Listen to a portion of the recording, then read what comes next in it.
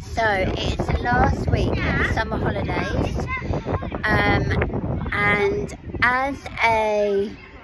to make it super fun, we are doing Boss Week.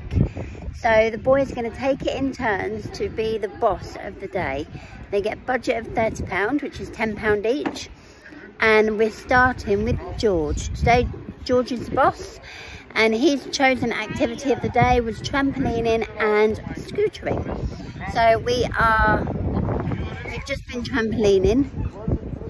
They won a slushie each, which was free. And was trampolining good, Jack? Do you enjoy it? Yeah. George? Who's the boss today? Me. Okay. And it's been the best day ever. Has it? Yeah. So, and tomorrow, who's the boss tomorrow? Are you the boss tomorrow? Yes. William has decided what he's going to do for Boss Day tomorrow, but he hasn't told anyone.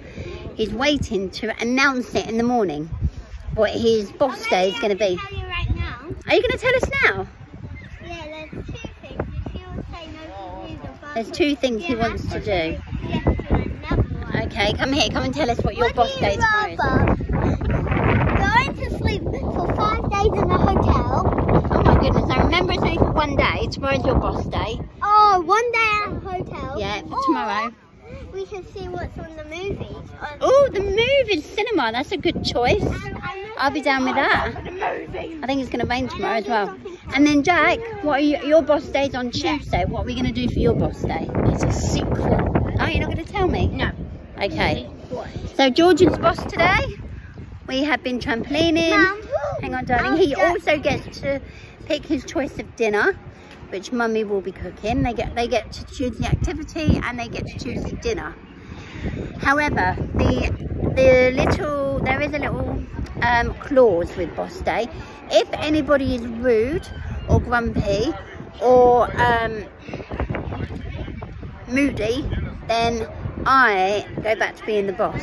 Boss Day will be removed from their responsibility for that day and I'll take over. So no one's allowed to be rude, grumpy or moody. Isn't that right, Jack? Yeah.